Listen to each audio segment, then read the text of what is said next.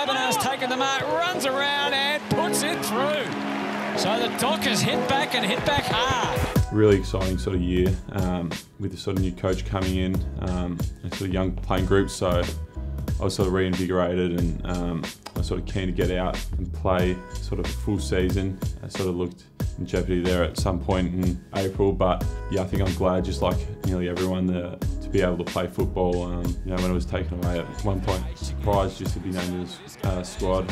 So it's not something you sort of go to play for. You sort of play to win games of football and enjoy that success with your teammates. But you know, it's been good to get recognised, and congratulations to Luke Ryan, who got awarded sort of in the team. The last sort of few years, I felt really comfortable out on the footy oval. Matter was sort of staying out on the pitch, sort of playing a consistent block of football, which sort of I haven't been able to do, and to play every game bar one this year. Good achievement for myself, and you know, just knowing that my sort of body can sort of get through a full season.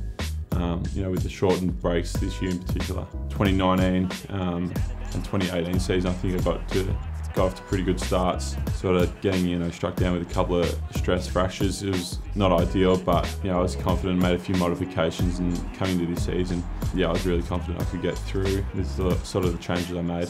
North Melbourne and Melbourne, I thought we got great benefit from that, and a glimpse of sort of what can be if we get a good pre-season training together. Just being aware of each other's space. You might have to lead, create space for a teammate behind you. You might not necessarily get the ball, but just working for each other to put the guy in the best position to kick a goal or get a mark, because ultimately sort of that's what it's all about. It's about the team scoring, not necessarily yourself. Goals for 2021, I think in the pre-season it'll be just getting a lot of embedding that sort of game plan as a group. With these sort of COVID restrictions, we've been limited somewhat of what we could do training-wise. We haven't had many full ground training drills. That'll be a huge benefit for me personally and as a group to get that time in. Going forward to next year, it'll just sort of be being ready for round one, making sure my body is all sweet to go. I'll train hard as always, but it just won't be going over the top and jeopardising, you know, the first couple of games.